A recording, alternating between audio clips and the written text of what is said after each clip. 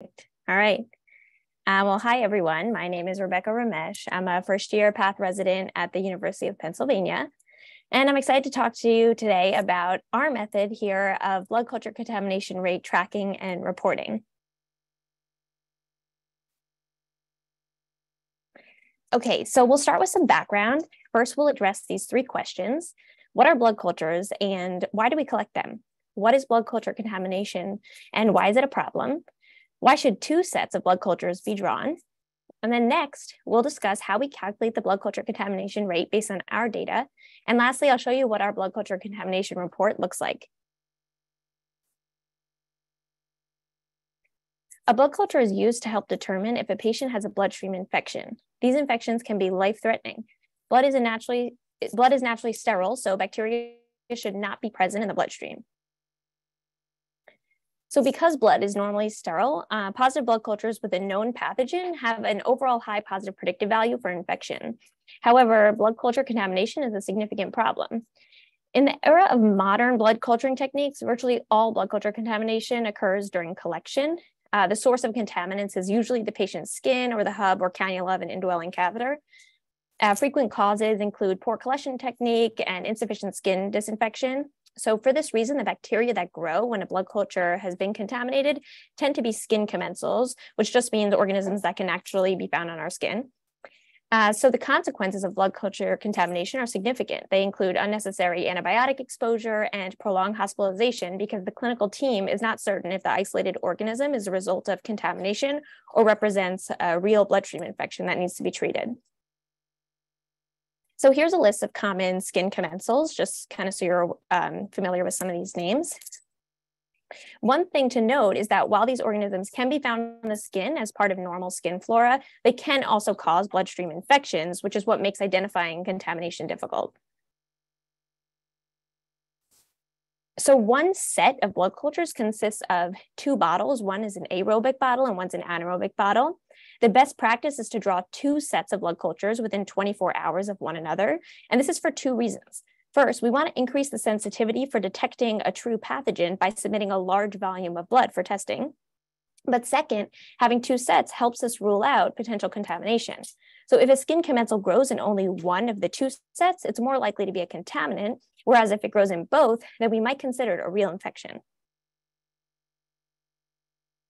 So the blood culture contamination rate is calculated by taking the number of blood culture sets with growth of a skin commensal without the same organism growing in the other set, then dividing that by the number of blood culture sets collected during that same period. A few things to note include that if a skin commensal grows in both blood culture sets, then we consider it a pathogen and it's not a contaminant. And if a true pathogen grows in only one of the two sets, it's still considered a pathogen, not a contaminant. Because we would never want to see that organism. And then just so you're aware, the laboratory standards suggest a goal of less than 3% for the blood culture contamination rate. I just want to take a brief minute to talk about single set blood cultures.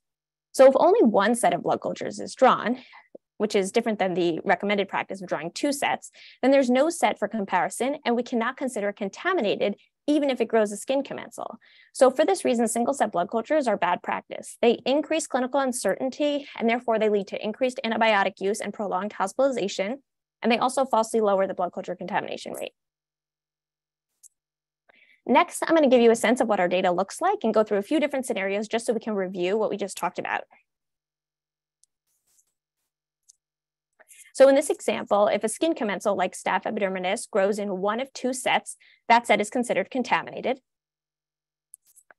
In this next example, both sets grow something called Candida parapsilosis, which is a true pathogen, but one of the sets also grows staph epidermidis. So this set is considered contaminated, even though it also identified a true pathogen.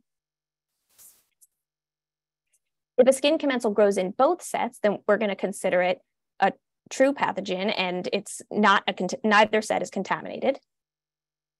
If a true pathogen grows in one of two sets, neither is contaminated. And if a skin commensal grows in a single set and only that one set is drawn, it's not considered contaminated just because we don't have any set for comparison to rule out contamination. So just So this is kind of what our data looks like. And in the past, we had one of our lab directors manually go through an Excel file with a list of all the blood culture sets for the quarter and decide if each set was contaminated. So as you can imagine, at a big hospital, all the data from a quarter is like thousands of rows. So he would do this manually and it would take a long time.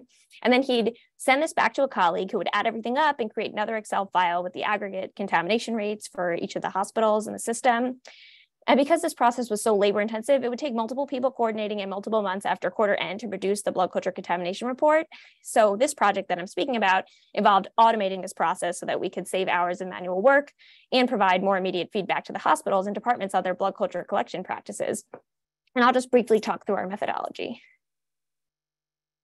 So we started out by making a table containing all of the potential isolates and whether or not they should be considered potential contaminants. So here's just an example, but we had hundreds of rows in this table. Next, we converted the data from wide to long format just so that each blood culture set / isolate had combination would have its own row. So rather than having multiple isolates on a row, we just wanted one isolate per row. And then we join these two tables as seen below. And then lastly, we count contamination events by looking at the number of patient date combinations where the number of times an isolate appeared was only 1, but the number of sets drawn for that patient on that date was greater than 1, and the isolate that grew is considered a potential contaminant.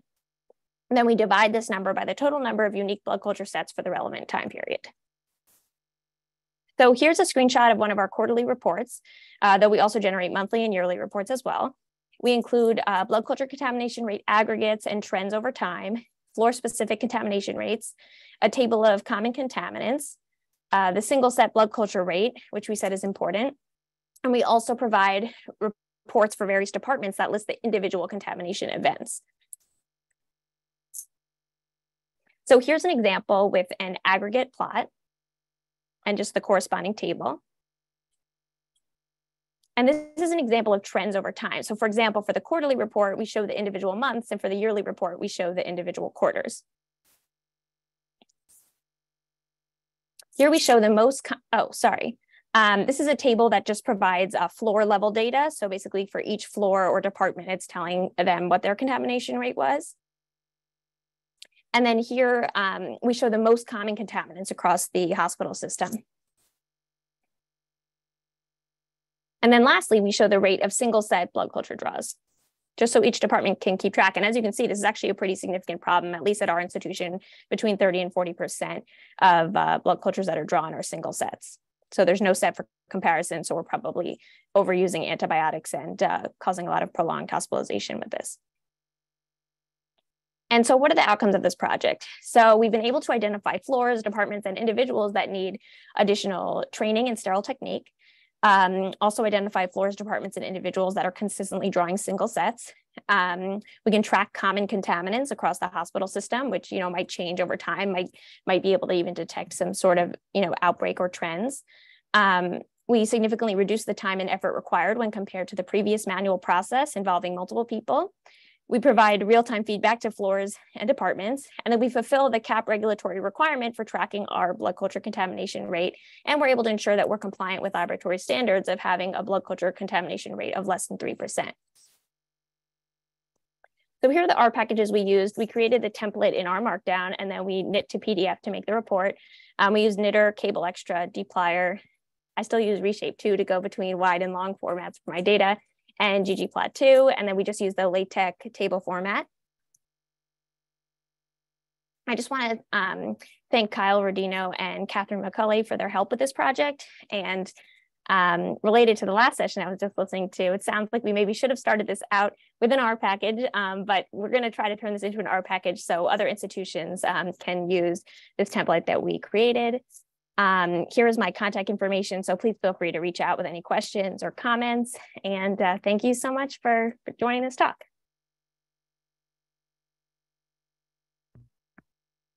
Thank you, Rebecca.